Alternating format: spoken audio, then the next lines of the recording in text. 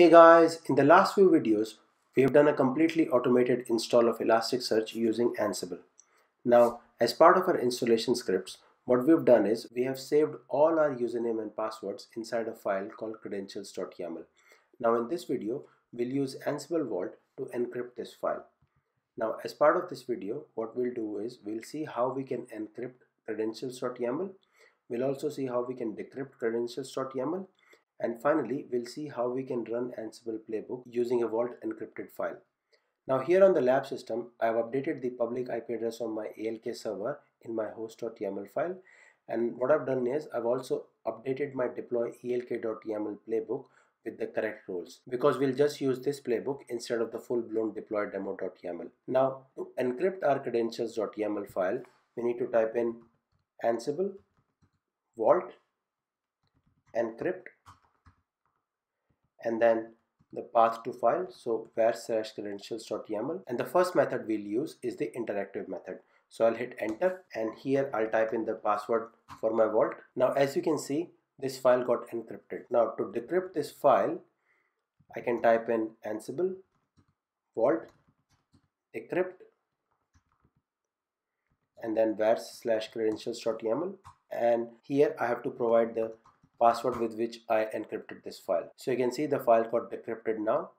Now let's encrypt it again. Now to use this encrypted file inside our playbook, I'll type in Ansible playbook -i inventory/host.yaml and playbook/deploy elk.yaml, and to supply the password interactively, I'll type in --ask vault-pass and hit enter, and when it asks for the password of vault, I'll supply the password, and as you can see, it has started to run this playbook. Now let's exit out of the execution, because now I want to show you how you can supply the password using a password file.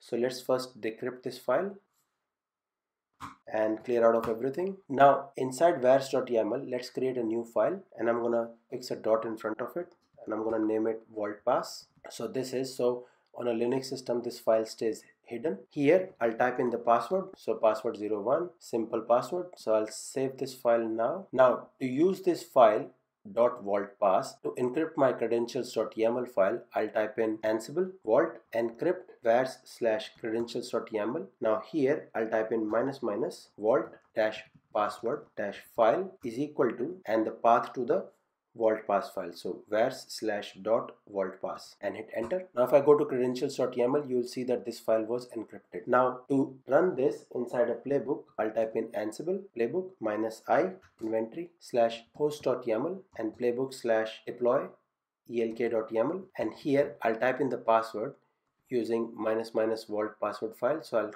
copy all this and paste it here and hit enter, and as you can see, this has started to execute my playbook. So this is how you can use Ansible Vault to encrypt your sensitive information inside your Ansible scripts. With this, we've come to the end of this series of videos deploying Elasticsearch using Ansible. If you've enjoyed the content so far, please subscribe to my channel and like my videos, and also I request you to share my content with your friends and family. So thanks for all your support, and I will see you in the next video. Bye.